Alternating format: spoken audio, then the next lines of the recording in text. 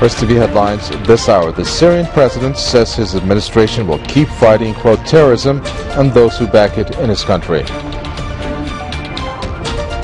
A senior commander of the insurgents fighting the Syrian government says the militants have received 35 tons of weapons from Saudi Arabia.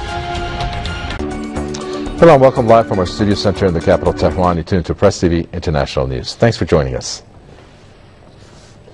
The Syrian President Bashar al-Assad has stressed his resolve to continue fighting terrorism in parallel with reaching a political solution to end the crisis. He made the remarks during a meeting with a Tunisian delegation. He said Syria will keep fighting terrorism while also embracing a political approach to end the two-year conflict. This has come as Syrian troops are making increasing headway in their fight against the insurgents in the strategic border city of Qusayr. Both sides say gaining control of the city is a turning point in the war. Meanwhile, the head of the foreign-backed militants fighting the Syrian government says his forces have just received a 35-ton arms shipment from Saudi Arabia. The chief of the so-called Free Syrian Army, Brigadier General Salim Idris, has said the weapons will help, but they are not advanced enough to overcome the Syrian troops.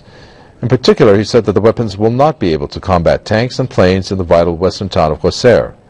He added that he will not attend the upcoming International Peace Conference on Syria in Geneva in Switzerland unless the United States and its allies give the militants in Syria anti-tank and anti-aircraft weapons.